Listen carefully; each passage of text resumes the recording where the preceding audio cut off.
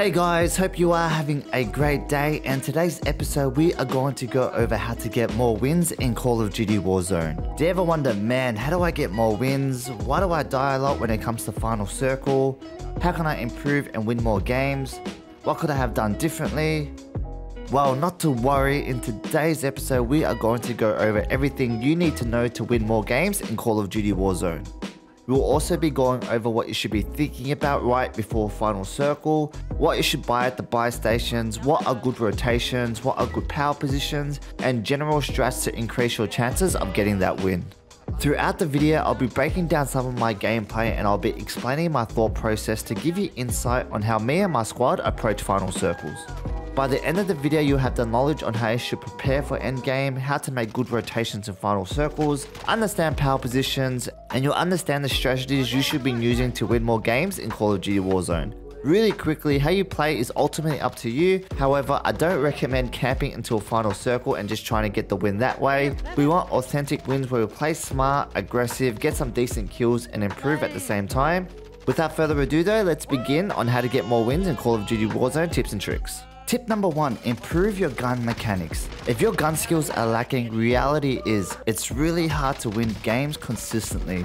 So overall, the first thing I would focus on is improving your gun mechanics. The main areas/skills I would focus on is having the ability to strafe while shooting, adding movement to gunfights, utilizing cover while shooting, and working on your accuracy/recoil control. There are no shortcuts. To get more wins consistently, having good mechanics are essential. I've already made some videos on these subjects where I go into detail. I'll leave a link in the description and you can check those videos after if you are interested. I highly recommend accessing a buy right before Final Circle when possible. What you want to buy are clusters and airstrikes. At this point of the game, a lot of people already have ghosts, so UAVs are not as effective. If you have extra money, also grab some self-revives, ammo or armor boxes. So clusters are super useful if you need to make a rotation or you need to scatter the enemy team. Airstrikes are also super useful, just getting kills, clearing the area. So it's really personal preference. I prefer clusters, but a lot of my teammates prefer airstrikes, but they're both very valuable when it comes to endgame. Tip number 3, power positions. So when you start hitting the Final Circles, you and your team need to start thinking about the best position. Getting power position will not guarantee your win, but it will most certainly help. Generally, you want to have high ground and as much cover as possible. You want to be safe while the other teams are fighting it out and take out the last team with the least amount of risk. That would be the perfect scenario. There are a couple of ways to get good power positions. For example, you can get there early and hold down the fort if you have enough cover. Or you can make good rotations and clear out areas to get that power position at the end. It kind of just depends on the scenario and what the Final Circle looks like. Tip number 4, rotations. Reality is you're not always going to have access to power positions. And to be honest, power positions is not always the best play as they can be occupied by multiple other teams already. So this is where you need to perform rotations to clear out areas and play the edge of the circle. So with rotations, you don't want to run straight in the middle and just fight everyone at the same time. You want to rotate and clear specific areas and fight teams one at a time. Generally, you also want to rotate to cover. There should always be an end goal to your rotation. You can't just be running around in the open. Your rotation should always have an objective, like hey, let's clear this area over here, or yes, let's try to get cover over there. In this example, me and my team are heading into Final Circle. Notice how I get into a safe position and check my map. At this point, we decide what our rotations are going to be. We decide to rotate to the right and go up to the hill instead of rotating to the left. This is due to the right side being covered by the gas and we're also able to get high ground.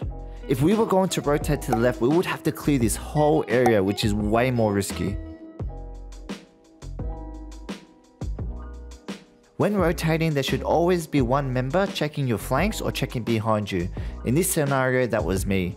My teammate managed to clear the area ahead of us, which is super important as you'll see later.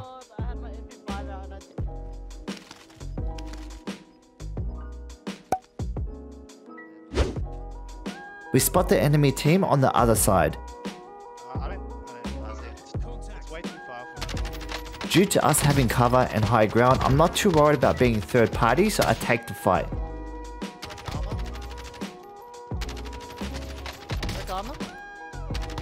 Notice here we were able to take out the enemy team with just some good positioning. We were able to use the circle to our advantage and we ended up getting the team wipe. At this point we have power position, we have high ground and cover. Notice earlier we had to clear this area by making good rotations. We put the pressure on the other team and managed to get the win. Hey, on the right, up high.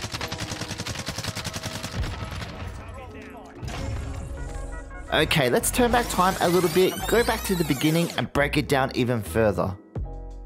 So this was the final circle and these were the positions of all the teams. And by the looks of it, we did choose the correct rotation. For example, if I went into the middle to access the buy or camp the highway, I would have been taken out for sure because a multiple line of sights would have been on me. If my team had rotated to the left, we would not have power position on that last play, even if we did take out the teams. So rotating right, taking out teams one by one, getting high ground seemed to be a good move. And as you can see, thinking about rotations before taking gunfights, especially in final circles, is super important. Make sure you implement this in your own gameplay as well.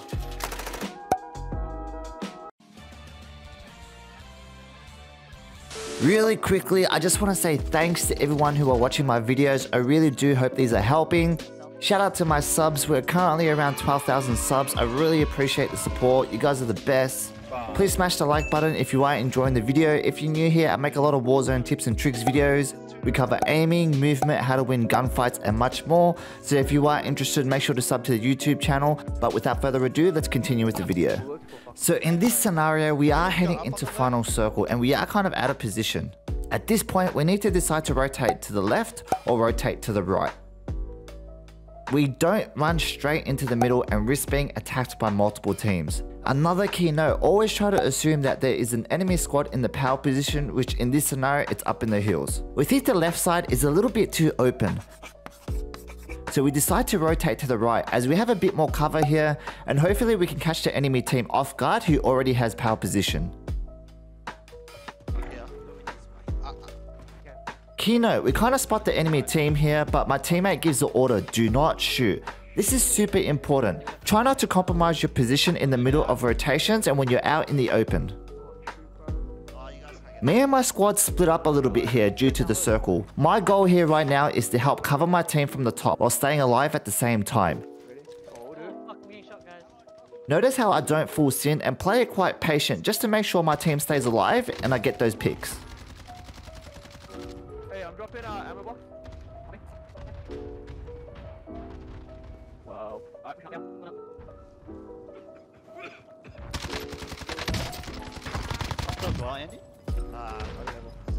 So we managed to clear the team and now we got the power position. We are pretty comfortable at this point and it looks like that rotation paid off.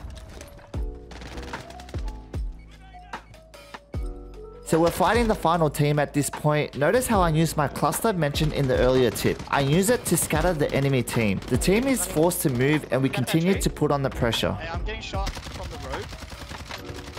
Watch out the road. Yeah. Watching it. Oh, same. Right here.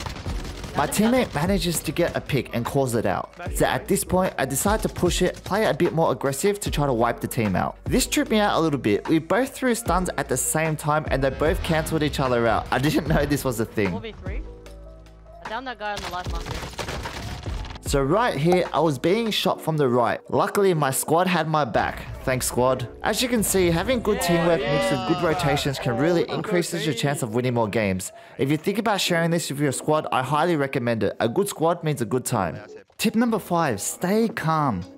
I notice when I play Final Circle, sometimes my heart rate goes up like crazy, or I just get super nervous. I notice I miss my shots a lot or do stupid plays when I'm not relaxed and I'm not focused.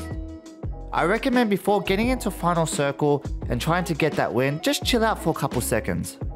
You want to take a deep breath, slow your heart rate down and relax.